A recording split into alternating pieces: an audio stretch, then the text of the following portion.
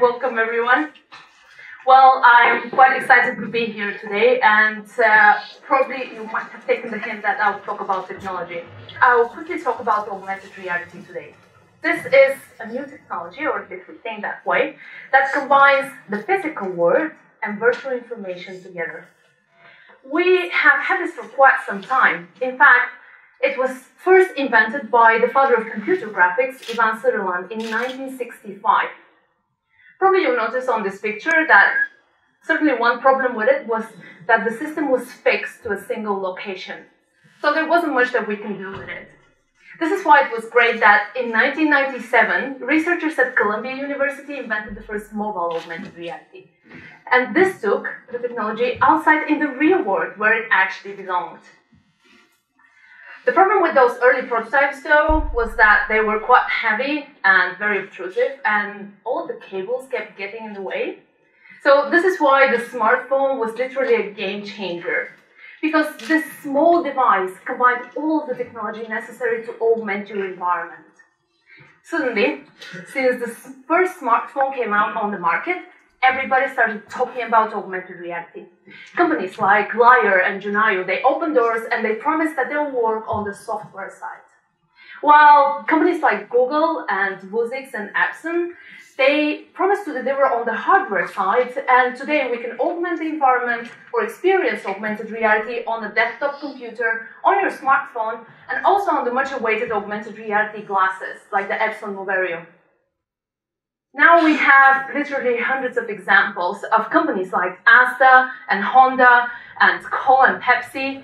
They have created their own augmented reality experience to promote their products. So, if everyone is talking about it and everyone wants to do it, why isn't it then that we use augmented reality in our everyday life? Well, this is certainly something that I wanted to investigate. And well, we have plenty of examples to choose from that might point us in the right direction. Let's take Avon, for instance. This is a brand that wanted to promote their perfumes through augmented reality. So they created this augmented reality experience, and what you can do is see how a bottle of perfume would look like as though you're holding it. The only thing that you need to do is switch on your computer, make sure that you have internet connection, go on the website, launch a flash app, print a marker, switch on the camera, point the marker towards the camera, pray that you're doing this at the right angle and distance, and if all of this is satisfied, there you go, you can experience augmented reality, right? Well, I would say this is quite an effort for something so simple. Okay, then Elizabeth Arden came along and they said we'll do the same thing. And we'll promote our perfumes also with augmented reality to create excitement and engagement with our customers. And this is great, even though they make it much easier to see that virtual bottle. I really like what Thomas Carpenter writes in his blog, because he poses one fundamental question. He asks, didn't anyone tell those guys that perfumes are about the scent and not what the bottle looks like? Well, it might be the case. Probably one of the problems is that we haven't found an application for augmented reality, the right application. But I want to tell you also now that maybe one of the problems is that we are looking too much at the technology, at the hardware and the algorithms behind it. Maybe we're too much interested to figure out how to create beautiful things that don't create value. Something that I call an elegant nonsense. And I want to prove this to you now with an experiment. I want you to imagine that you are this brilliant researcher. I do this in building science, this brilliant researcher. You're a crafty engineer and you're a financial genius. Okay? Feel the power.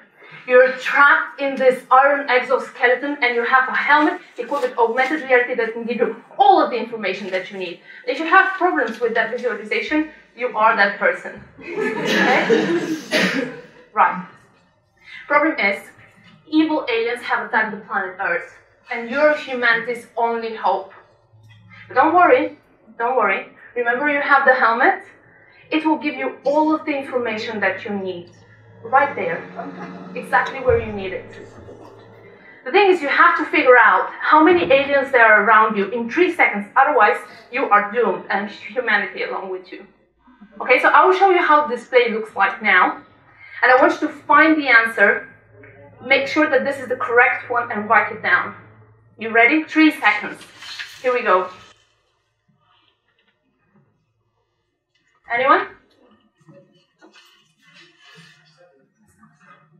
How certain are you that this is the right answer? You willing to bet your own life on this information? Are you willing to bet everyone else's life on this? Yeah. I like the attitude. Okay, it might be 99, it might be something else. Bottom line is, if you are both amazed and shocked at this, I'm certain you're not the only one. Have you ever noticed that Stark almost never reads the display? Most of the time he goes like, right, and then he waits for Jarvis to summarize it for him. So this happens even though he's this extraordinary person with amazing abilities. So in my PhD, I asked, what about ordinary people?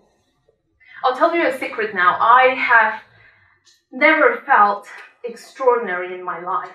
There was one moment in time when I had the potential to feel like this. I got my first computer when I was 12, and by the time I was 16, I was already writing code. And I wanted to be this amazing software engineer. And of course it was difficult, so I asked my maths teacher for help. And she looked at me and she said, "What? Are you kidding me? This is something beyond you. This is beyond your skills. You'll never become a brilliant software engineer." And I took this to mean, whenever you have a problem in your life, whenever you have a problem with technology, it's your fault. This is beyond you. And of course I was devastated. Have you ever felt like this? Just another ordinary person. And this is why my mission later became to, forget about extraordinary people. Because later I realized that this single person, my maths teacher, she has made me the biggest favor there ever was. Because I realized that technology is not only about creating this sophisticated engineering solution. In fact, if we left it to the engineers, this is what an augmented reality tomorrow will look like. You have all of this information, right? But what can you do with that? And, well, during my research, I looked at how augmented reality applications look like at the moment. It turns out we're not far away from this future confusion. If you're standing at Women's Skating Rink in Central Park, New York, and you wanted to learn something about your environment, this is what you will see on the screen of your smartphone. Now, I truly believe that we are natural explorers.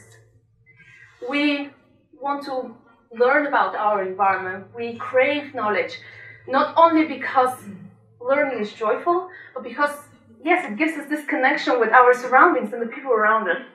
But what can you learn from a screen like this? It only gets in the way. It's not only confusing and misleading, it's outright annoying. So I designed experiments to understand what is it that we need to do in order to improve the situation. And it turns out that the first step is to remove all of the unnecessary information. And this is what happens. So it turns out all of the information that these current apps deliver, it's neither useful nor relevant, it's not interesting. So we need to remove that. And what we are left with is a person standing there and really wanting to learn something about what they're seeing. But it turns out that the physical world is already too complex. You have all of these buildings and textures and colors and noise and people moving around. That's a lot to process. So I think that the way to go forward, at least one of the approaches, is to focus on a single thing. And this is scary for developers, because they think they should put everything inside and make things look amazingly beautiful. But I think that we should deliver the right information at the right moment. focus attention, and then when this happens, and when that person understands what is it that you're telling them, hey, the highest building in New York, then magic happens, then they're interested, they start to engage with their environment, they want to learn more. But of course, once we focus on such ordinary situations, there is so much more that we can do with augmented reality. Take WordLens, for instance. This is an application that allows you to become a linguistics expert within seconds, because you can translate any written text in front of you. Now, I'm talking about the superpower that I've wanted to have all my life. Or the IKEA augmented reality app. It allows you to see how the furniture you're planning to buy will look like, not in the catalog, not in the store, right there in your own living room. And this is something that we couldn't do before. Now, certainly those last three examples, they're not as extraordinary as the helmet of Iron Man. But they create value, they allow you to do something that wasn't possible before. And of course, the technical side is also important. Microsoft recently announced that they will work on the hardware and develop lightweight augmented reality glasses, like HoloLens, that will allow you to augment your environment 24/7. The hardware and the algorithms behind augmented reality, behind the technology, are very important. But what I want to tell you now is that we also need to find out how this technology creates value for the people that use it. How can we make it simple for them? So I want you to imagine now with me a world where the technology creates value for the people that use it, that allows us to experience the world in new ways. An augmented reality tomorrow that is simple and elegant, where ordinary people can do extraordinary things. Thank you very much for sharing that vision with me.